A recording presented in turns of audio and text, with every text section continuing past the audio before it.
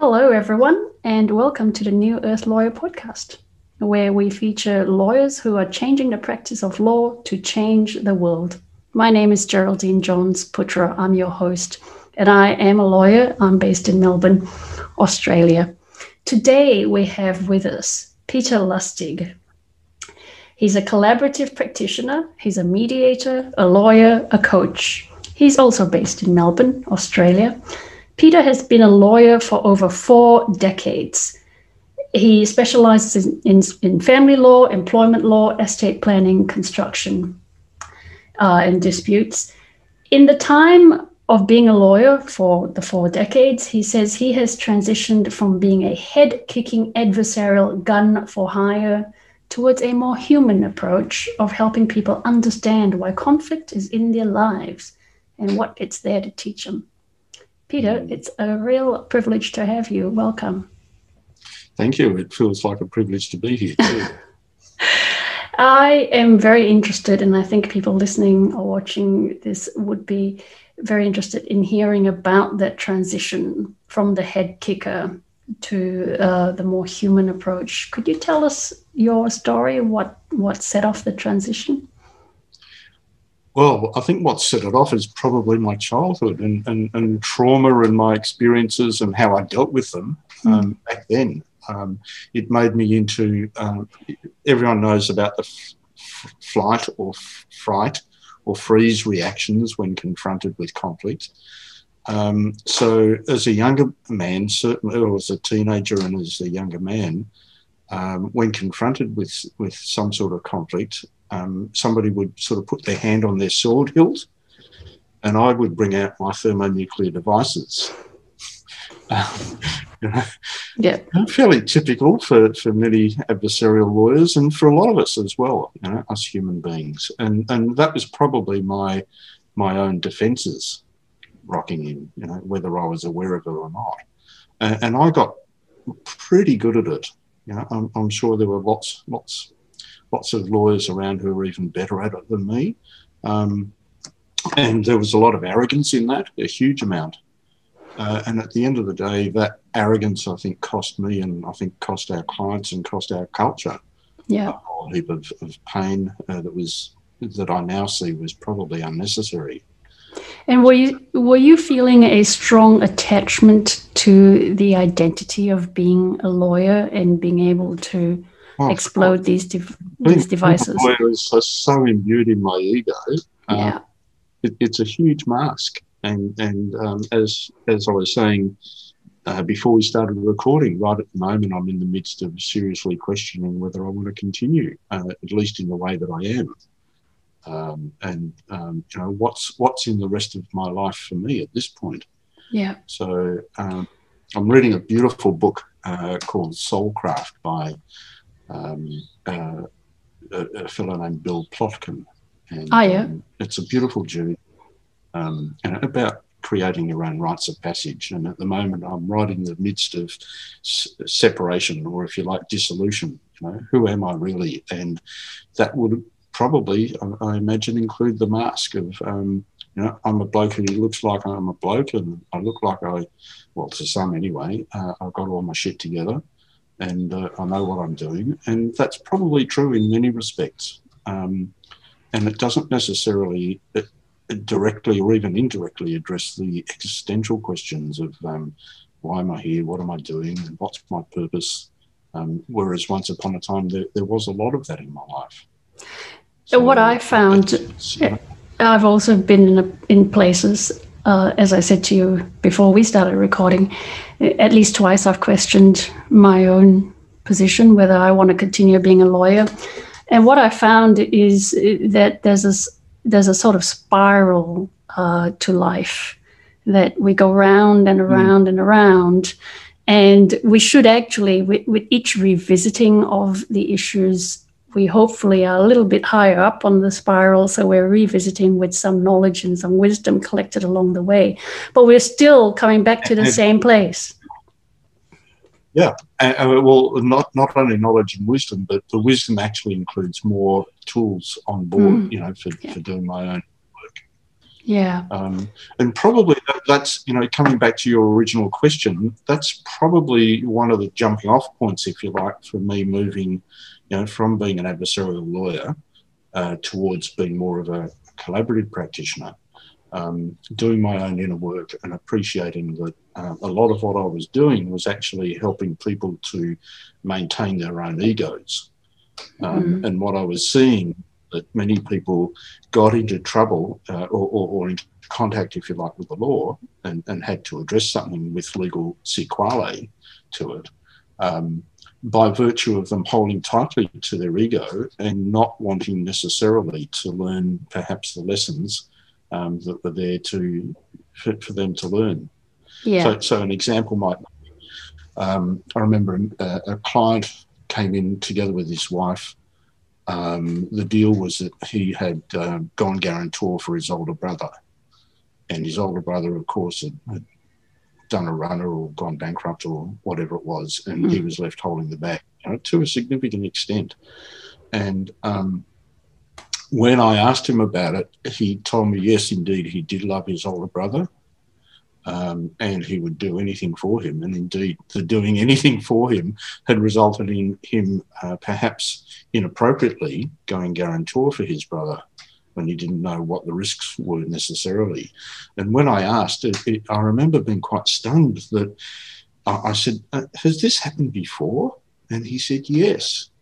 Or rather, actually, no, he didn't say yes, his wife did. Yeah, okay. His wife said yes, because he was a bit blind to it.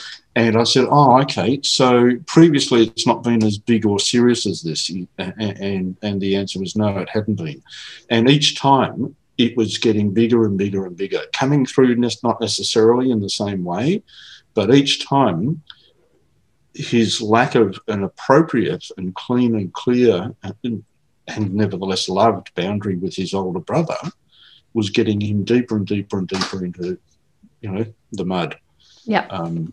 Yeah. To the point where conflict was arising in his life and he couldn't ignore it anymore. Well, that's exactly right. And I think that's what happens to a lot of people, in fact, if not a lot of people, everyone in some way or another, you know, whether it necessarily involves us in engaging within the legal system or just in relationships. And this is where, as I move into speaking to more people with this podcast, the parallels between our profession and the medical profession keep jumping out to me, right? Because a lot of us express issues that need our attention, not just through conflict. The other way it expresses is through disease. Yeah. So then we come into interaction with the medical profession. The medical profession is a healing profession, or holds itself out to be, but we also have a healing role. Yeah, absolutely. And in fact, I would suggest that, I do suggest that it's not just the medical profession, it's the well-being zeitgeist, if you like. Yeah. Coming again back to your original question. Yes. I've been an amateur student of process-oriented psychology for, I don't know, 3 decades maybe. Uh-huh. Could you tell us about process-oriented psychology? I'm not familiar with it. Process work was originated by a guy named Arnie Mindell. He's still around. He's a beautiful man, incredibly intelligent. And he was, I believe, some sort of physicist, if I recall correctly, and he eventually became a Jungian psychologist and decided that they were way too tame for him. Yeah. And so he branched out into what is now known as process-oriented psychology. And one of his very, very early works was around the connection between body symptoms and what's actually going on inside. And it's exactly as you were saying. So in the strictly medical sphere, people come out with physical ailments. And the interesting question is, how come? You know, why? You know, because we can treat those sorts of things topically, you know, by treating the symptoms, right? Whereas process work and indeed the law, as I reckon it ought to be practiced, and indeed relationships might be saying, well, how come I've got that symptom? Yeah. what is it inside of me that I'm not listening to, or outside of me that is going on, by reason of which that symptom is present, which is really, I'm sure you've heard of there's a book, I'm not sure who was the author, but it's called, I think, The Body Knows. So the body reacts to what is actually going on, even if my mind is able to completely shut it out and ignore it, or push it into shadow, into my unconscious. Yes. And so the parallels are beautiful, they're absolutely there, in as much as the more I learn about my own inner world, the more I'm hopefully able to see what's actually going on, and to actually own my own shadows. Like everyone, I've got shadows that I'm unaware of as well. I have a young son who, well, in his early 20s now, and he and I had quite an interaction on Sunday when we were going for a walk with my daughter, and in a park, and he was insisting that there were parts of me that I wasn't taking responsibility for, doing things that were ignoring the impacts of what I was doing on other people. He was really very, very strenuous about it, and that was incredibly uncomfortable for me to hear that from somebody who knows me probably just about better than anyone on the planet. So it was forcing me, because I love him so much, and because I knew that he was coming from a place of loving me. It was effectively saying to me, hey, what's going on here? What is it that I'm ignoring? And if I can return to your question, that's exactly what happens with people who have disputes which end up having legal content. What I see is that they come to a lawyer, and totally understandably, people just want legal issues gone. They want them solved. They either want the money, or they want to be, they don't want to be harassed for something or other. And all of that stuff is able to be dealt with just by time, money, and emotions. So was it something that occurred within you, and then with your inner reflections, you began to see how it was playing out around you? Or was it more of a case that what was being expressed outside of you, the conflict that people were having, maybe conflicts resolved, but that's just treating the symptom and not having the deeper issues resolved, and then it made you reflect? So which was it? Was it the inner first, or? I think it was both. Yeah. And it was the external was as well, seeing the damage that adversarial litigation does. It's a dance. It's in one sense a game. It's a game where we as lawyers, and the clients, of course, are playing with lives and having real consequences that can be incredibly devastating for people. And even the process itself can be harmful and can be traumatizing and re-traumatizing even. Yes. And seeing more and more, I was seeing that particular dance wasn't necessarily addressing what the core issues were. And those core issues were, how come this dispute has arisen in the first place? Now, there's another interesting parallel with the medical world, and that phrase comes to mind, a physician, heal thyself. So I wanted to ask you about an incident that happened in your life, which was the dispute that you got into, where you actually found yourself very much enmeshed in a legal issue with Qantas. Yeah. So I mean, that went for years. It was a significant part of your life. What did you learn from being so enmeshed in that battle? Well, on the surface, I can say that Qantas makes more in a week than I'll probably make in my life, or right at the moment in the midst of COVID. Perhaps that's not quite true, but I think about 2 or 3 years ago when this all ended, they were posting profits of $500 million for a half year. Yeah. And I'm not sure that I'm going to make anything close to that in the whole of my lifetime, or even 10 times that. So on that surface level, be careful about who you pick a fight with. This is a big lesson for me. Below that, it was incredibly disappointing. You and I were speaking before we started recording about this almost fanatical allegiance that many Australians, myself then included, have to Qantas. Yeah, it's emotional. And the ads that they did was they were gorgeous, you know, like Qantas is the spirit of Australia, you know, and it was, and I told you the story of how I once got a free flight with the then Ansett, and I felt disloyal, even though they upgraded me to business class, you know. I mean, how weird is that?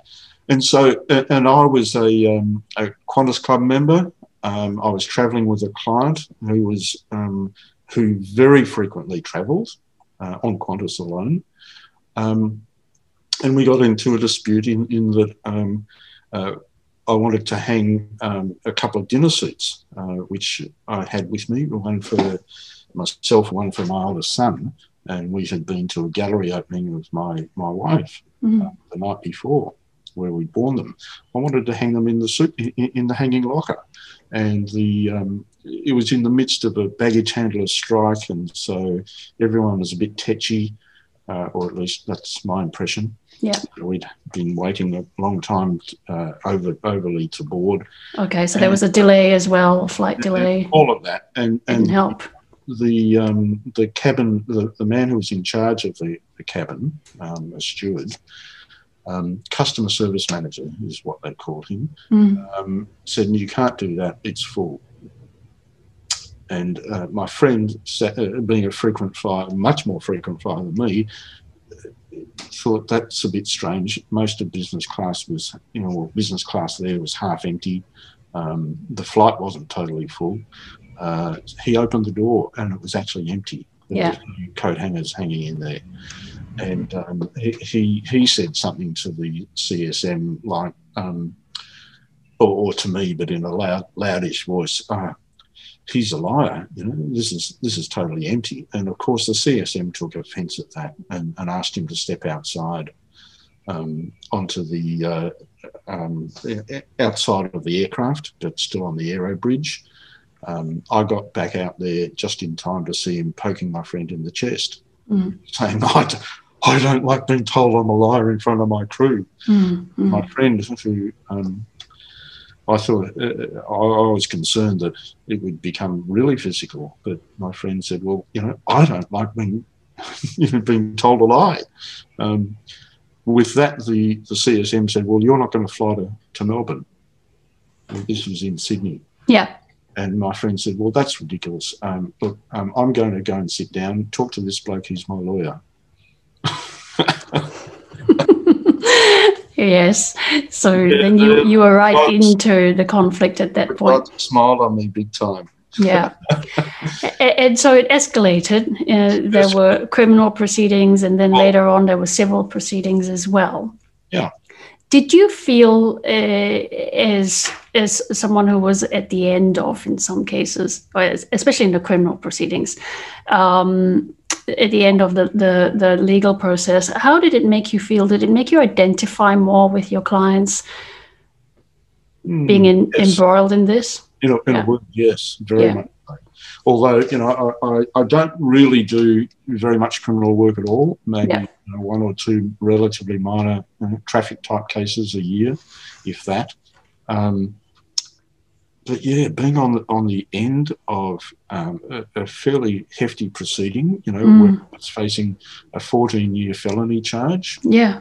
I can only imagine how stressful that would have been. Course of their performance of duties or functions in relation to an operational aircraft. It was a piece of anti-terrorist legislation, and that was like the furthest thing from our minds. And, so being at that end of it, the wrong end of it, was frightening, hugely expensive. I have no doubt it would have cost Qantas easily $500,000. It certainly cost me easily that, both in monies outlaid for counsel and the rest, and also lost time. Yeah. There's a huge, enormous input into it. Well, the obviously it drained your resources, monetary and emotionally.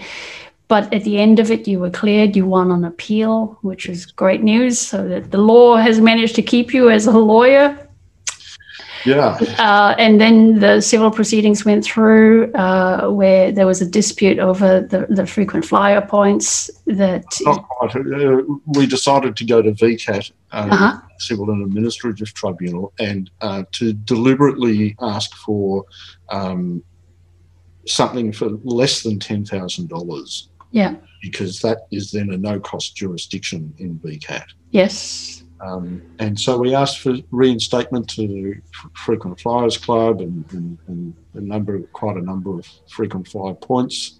And in fact, Qantas had said its head of group security had written to us at one point saying Qantas takes very, very seriously all issues to do with passenger safety and comfort. It's a lovely motherhood statement. And I remember writing back and saying, well, if that's so, why won't you even listen to me or to us when we would like to tell you what really happened? It turned out that they had gotten reports that we were interfering with or attacking female cabin crew and stuff like this. It was just completely off the radar and inaccurate. Yeah. Anyway, so we wanted them to remove the "Don't ever fly with us" or darken the doorway of any of our services again letter. So, and they had committed, once all the criminal stuff was dealt with, to reviewing it, which they hadn't really done. Yeah. So we asked for that. And sadly, Qantas brought an application to effectively say that VCAT didn't have jurisdiction. That was refused, and rather than appealing it to the Supreme Court, they issued new proceedings in the federal court, challenging that, saying that the cause of action arose on Commonwealth territory, and as a result, VCAT didn't have jurisdiction to be able to deal with it. And they won on that point? Very sadly, they won on that point. I see. So, okay, obviously a few twists and turns in that. Where would you put that experience, massive experience clearly relative to everything else going on in your life, in your journey to... in a nutshell, it was hugely humbling. Oh, okay. And having to deal with the stress and the financial impacts and the time impacts, and also to fight a monolith, it was incredibly humbling. And I think it brought me down 2 or 3 notches. And as much as I might not have liked the methodology or the process, I think it helped me to become a better human being in the end, more empathetic and more compassionate, both towards myself and towards others.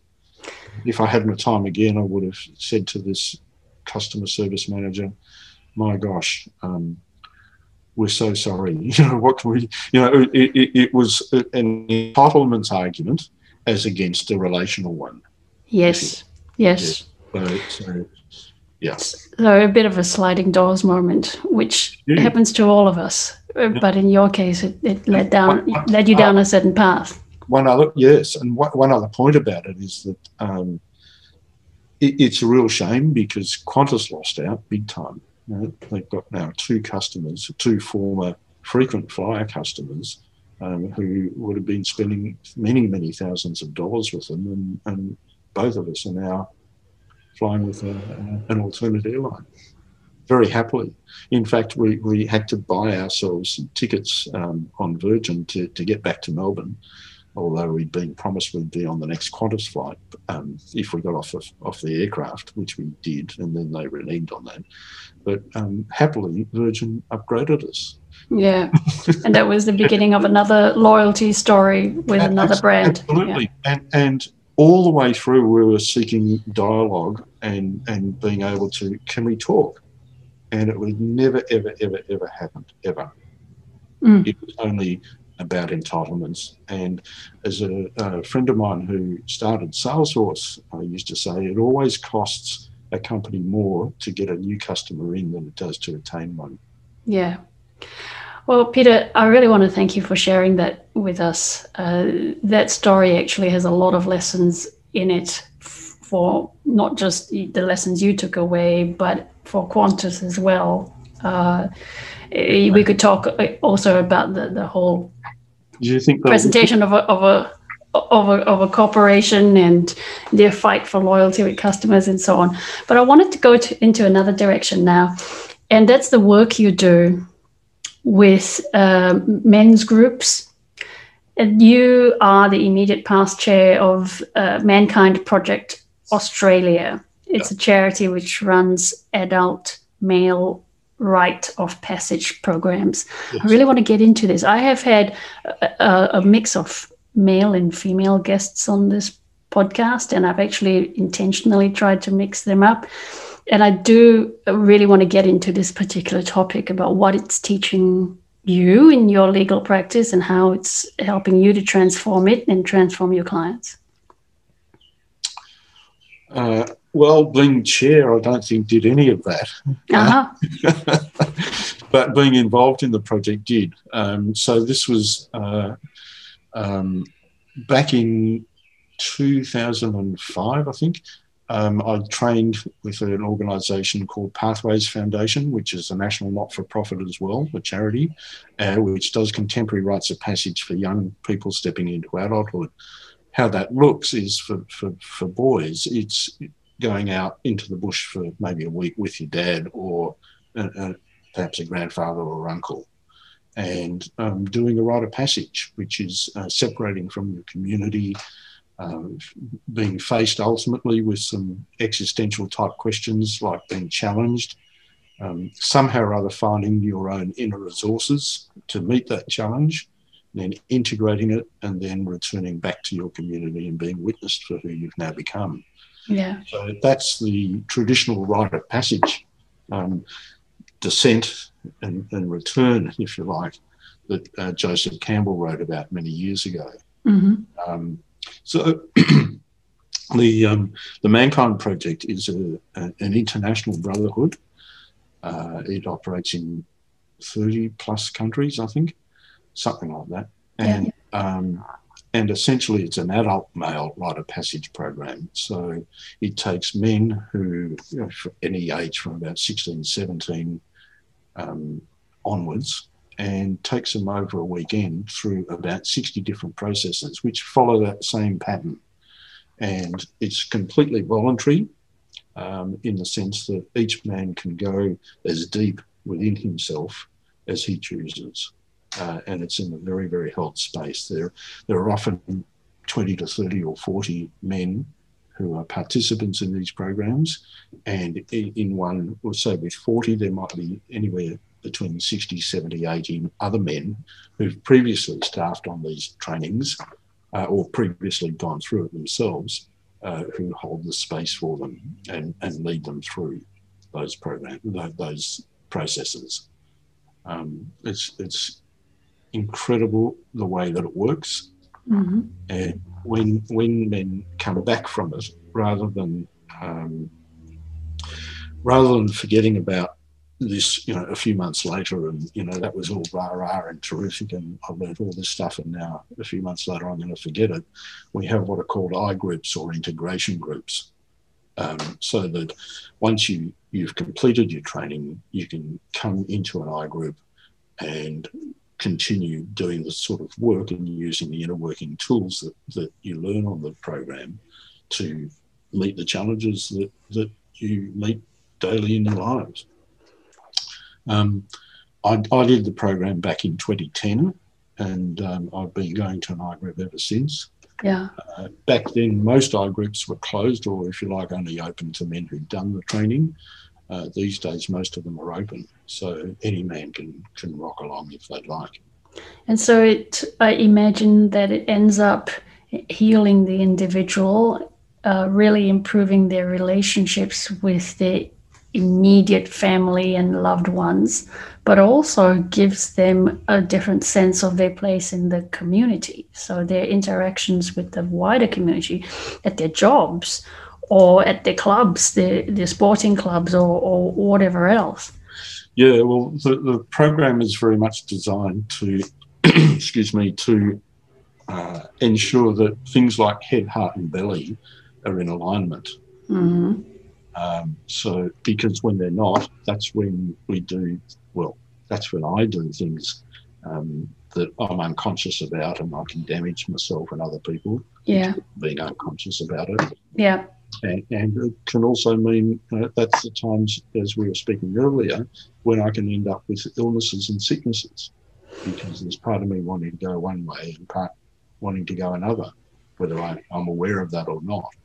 So what it leads to is men becoming way more authentic in their own lives. Mm-hmm. Mm-hmm. The more authentic I am, the more congruent I am in who I am and who I'm being, the more aligned I am with what it is that I want to do in the world. And indeed, during the training, men also get a mission, or if they've already got a mission, they get another one, or a refinement of it. Yeah, which is really directed towards the masculine, the masculine perspective, right? Of being directed, of being goal-oriented. No, that's in stereotypical terms. That's the dynamic. Yeah. Obviously, we each have masculine and feminine impulses within us. But if you're embodied as a man, then the masculine one's impulses are going to be more overt. So it's actually giving a channel to that. It's partly that, and indeed some more parts of the training and of the activities in the I group. For example, in the I group, we do what's called a check-in. Mm-hmm. Check-in is me saying my name, a spirit name if I have one and would like to share it. Mm-hmm. What's going on in my body from here down, from my neck down. And why talk about feelings and where are they? It's to enhance the capacity for emotional fluidity and intelligence. Why? Because the more aware I am of what's going on inside my body, the more I can own it and be out in the world being those things and noticing what's actually going on. Which ties back nicely to that conversation we're having earlier about conflict. Yeah. So recognizing when the external manifestation of something is presenting itself as a conflict, but it's actually, you can identify where in your body it's hitting you, hurting you. Yeah, well, I mean, I'm sure, I have no doubt that every single person listening to this, and you and I both included, would have had some sort of argument with a partner or, in a close relationship at some point or other. Mm. How many times have I projected what's going on inside of me without acknowledging it and said, it's all your fault? Yeah. If you only stopped doing this, if you only did do that, we would have a beautiful relationship. I would be happy. Yes. So that's called projection. And what it is it's saying there's something inside here which I haven't owned completely, or which I am disowning, if you like, or which is in shadow. And when I do own it, it's probably there because of some sort of childhood incident which had me decide that what I want is love, or I want to avoid pain, or a combination of them. And so I decide to be in the world in a particular way. So, and, one of the ways in which I used to do that was to be fairly full-on aggressive and heat-kicking, as we were speaking earlier. I have found in my experiences working with groups that are mixed, as well as women's groups, that women, when they're confronted with this idea that the conflict arises from within, tend to have to show themselves love. And many women can identify with that when they begin to see themselves as a child, inner child, and then they use their maternal instincts to love the inner child back into a feeling of peace and acceptance. Is it the same for men, or do men apply a male impulse of fixing it so that they then apply that to whatever is wounded in them to fix it? Yeah, it's such a strong cultural thing. Yeah. There's a terrific YouTube thing called The Nail, which if anyone is listening to this hasn't seen it, just Google The Nail and have a watch of it. And it's where a couple are trying to, she's trying to say, I just want to be heard. He's trying to say, I just want to fix it for you. you know, and she's saying, shut up, just listen to me, you know. So to answer your question, yeah, there is a propensity for me and many men to just want to get things done rather than being. And sadly, in some respects, that makes us human doings rather than human beings. Yeah. And yeah. There was a thing that's been on my mind as you've been talking, and that is, given the situation, we're both in Melbourne. So we've tolerated extended lockdowns. So the situation that's been on my mind that I wanted to ask you about as you work within these men's groups is, does the lack of control that many of us feel faced with, you know, we're being told to sit in our homes, we can only go out a certain distance or for certain reasons, it's impacting the way we run our careers and our contribution to the community. Are you seeing in men's groups that lack of control of your own life is really impacting men? How is it impacting men? I think it's like any sort of pressure cooker. And we're seeing this in the incidents of domestic violence, going both ways, separations, and all the rest of it.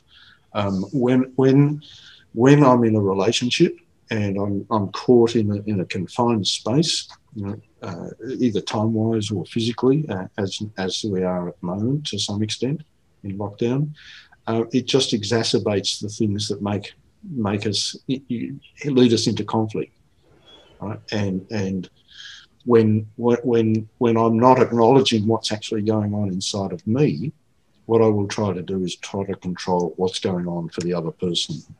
And as lawyers, that's what we do. We get into a court and we have this amazing arm wrestle where one side is trying to control not only the story and the context, but also the outcome. Yeah. And the other side is trying to do the same at the same time. Yeah. So in lockdown, what tends to happen is there are no outward distractions like work or going to the movies or necessarily perhaps running or whatever it is that you do to distract yourself from what's actually going on inside. So control becomes a way bigger issue. One mentor of mine talks about when I'm triggered by something, that's an opportunity for me to bring love and healing and compassion to that part of me that is being triggered. So you do or say something that has me go, you know, I might, if I have those skills and that awareness, have the capacity to look inside and say, hey, what's doing that? You know, what's driving that inside here? Yeah. Yeah. That's very wise advice. I was going to ask you a final question. Given all of your experience, and we've touched on all of the things that have impacted you in the last decades, any advice for young would-be head kickers who are wondering, is this for me? The law, all of your wisdom garnered from your years, what would you say to young ones who are thinking maybe there's another way to practice law? Well, there certainly is. And it's not really another way to practice law, in my view. It's another way to be a human being. And what I'm seeing increasingly in the younger generations is that men and women together seem to be way, way, way more conscious of what's going on in the world, what's going on inside of them. Yeah.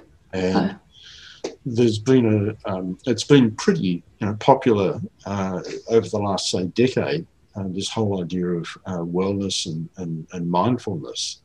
And really those are beautiful concepts which have people simply be more conscious of who they are as human beings. And it seems to me that the more rounded people are, the more they're more able to take on board whatever is going on and not necessarily take it personally as well. The better they're going to be as citizens in our countries, and indeed as lawyers. Yeah. So it's all about being a better human being, and by extension, whatever roles you play, daughter, son, mother, father, sister, brother, friend, lawyer, doctor. You'll be better at it. Can I also add one more thing as well? Not directly answering that question.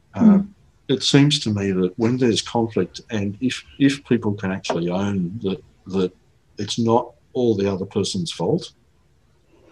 Right? Yes. So to take it back to Qantas, it wasn't the customer service manager's fault. He got really upset. It was ours as well, or mine as well, in the way that I was dealing with him. And I certainly, I mentioned arrogance, for example, and to some extent there was a lot of disrespect in that.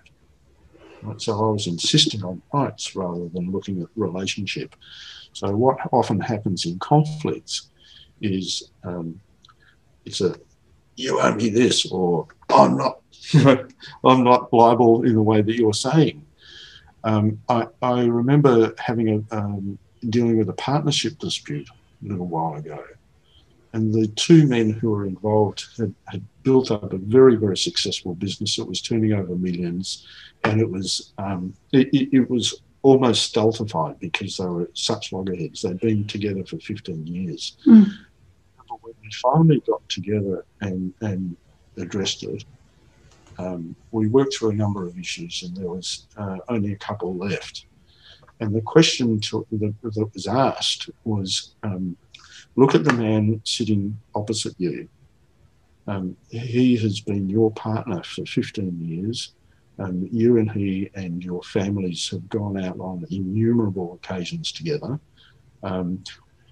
Your children, he is godfather to your children, and almost all of the material wealth that you are presently enjoying is as a result of that man's input. So what is it, not that you want from this man, but what is it that you might give to him? And that's when we were talking about the price, the buyout price. And we were able to agree on it, like inside of moments. Yeah, so even something as fundamental as price, as transactional as price, comes back down to the relationship and the history between people. Absolutely. Yeah. Absolutely. And for example, in a collaboration, a family law collaboration, the couple were saying, we'd like to resolve this fairly quickly. And we ended up suggesting that they write down on a piece of paper the same thing, not what they wanted from each other, but what they would be prepared to give to each other. And we came back together. We gave the 2 pieces of folded up paper to the neutral facilitator. Yeah. And she opened them up and she said, oh, one's included the loan and one hasn't. And so being a finance professional, she was very quickly able to get them to common denominators. And then she goes, oh, you're only 10 grand apart. Whereupon the woman, this was in a fairly significant estate, and the woman suddenly burst out crying. And we all of us just held space. Yeah. And she kept on crying. And then after a little while, somebody asked, please don't stop, whatever you're expressing, go with it. And when you're ready, we're all curious as to what's going on for you. And she continued crying for a little bit, and then she looked up at her husband and with tears in her eyes, she said, I had no idea that you would ever be so generous. I accept, thank you. It was like remarkable. One of those moments that takes your breath away. And which is lawyering, conflict resolution. That was a resolution, it wasn't a settlement.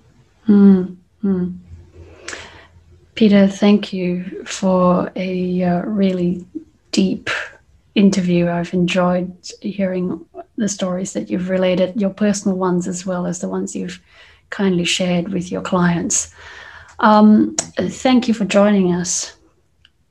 Can I put in a quick ad before we end? Please. Thank you. Just anyone who's interested, Mankind Project Australia is mkpau.org. And I facilitate a weekly iGroup, a circle of men sitting in circle on Zoom.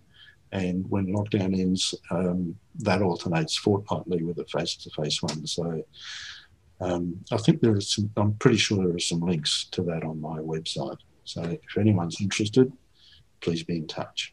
I'll make sure to include the links as well on the episode page for this episode, Peter, so that people can check it out.